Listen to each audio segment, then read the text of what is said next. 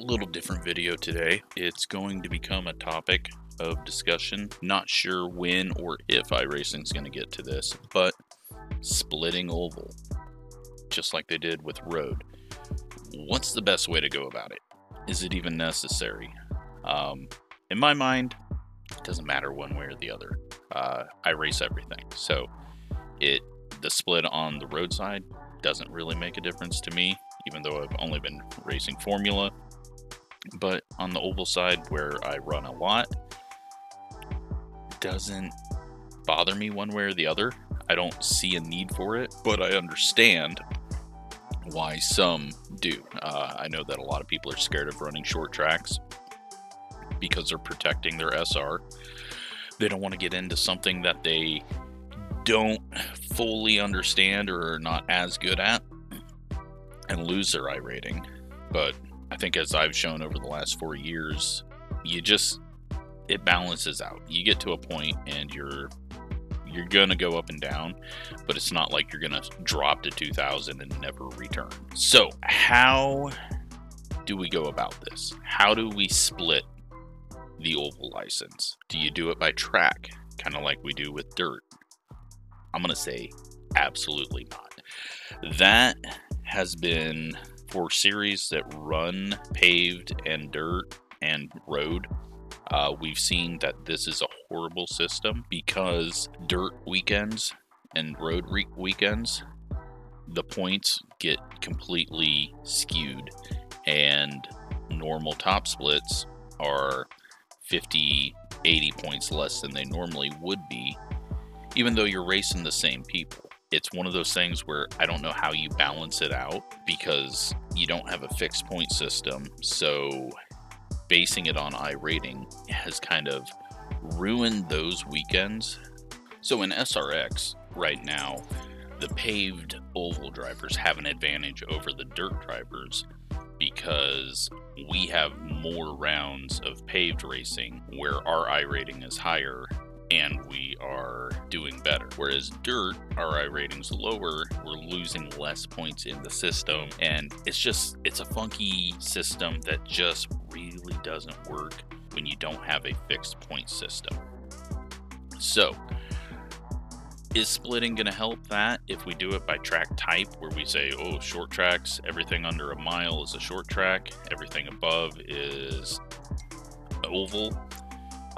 No, that's not going to help. So what I think needs to be done is kind of like road racing, where they have went to car type. But then you get into weird situations where, what car type are you going to go with? Is NASCAR and IndyCar, who race on big tracks mostly, do those fit together? Not really. Are you going to have NASCAR people that want to run IndyCar but don't want to affect their iRating for that? So you're going to run into issues like that. You also have like the Silver Crown. This is a short track car, even though we have the speedway version of it. Does it really fit to be over in NASCAR and IndyCar, where the sprint car, a level lower than it, is over in the short tracks? So you run into little problems like that. What needs to happen, and what's going to be the easiest way to do it, is go with traditional ladders, where you have short track vehicles, you have NASCAR, and then you have the open wheel, USAC and IndyCar.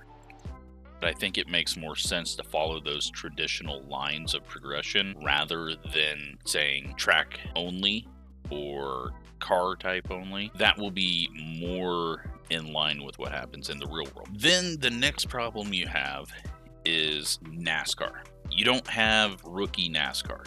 That's not a thing. You still start out at the short track. You have to just kind of forget about that level for NASCAR and say rookie level, ARCA East and West. Now, I know first thing everyone's going is, wait, we don't have a rookie car that can be free.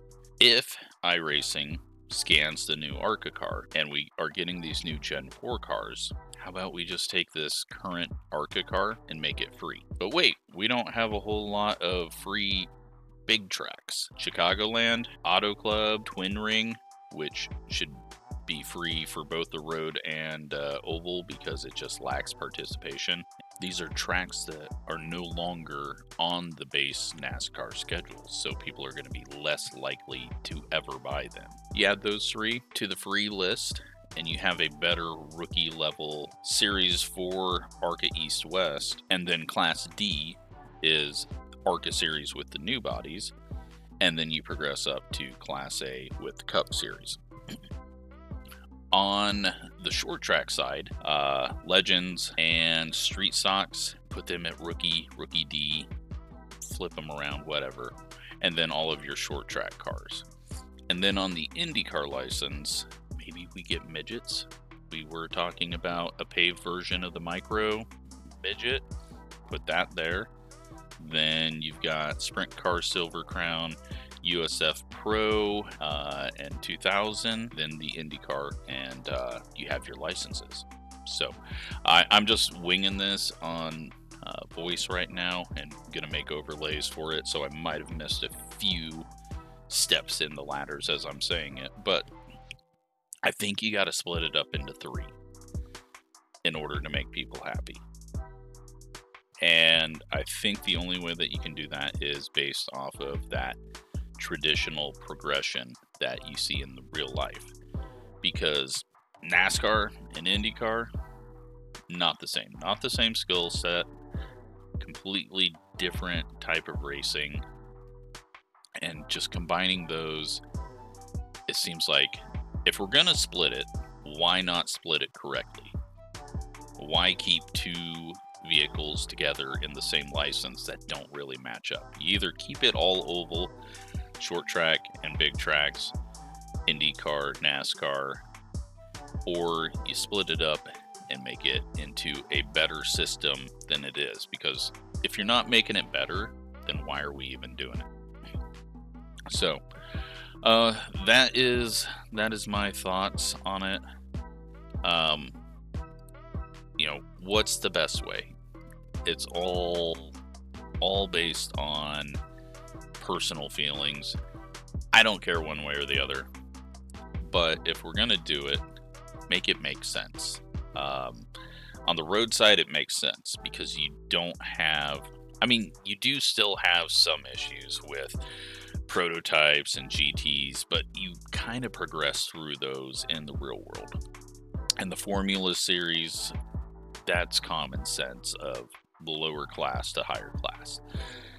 It just gets tricky with oval because NASCAR feeds off of the short track stuff, but short track also has its higher level stuff and touring series, such as the Tour Mods, Cars Tour, and you know, Sprint Cars, Silver Crown.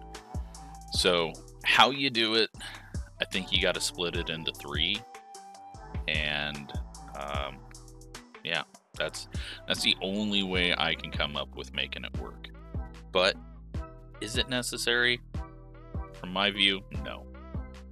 Let me know though. I wanna hear what everyone else thinks. Do you care about it?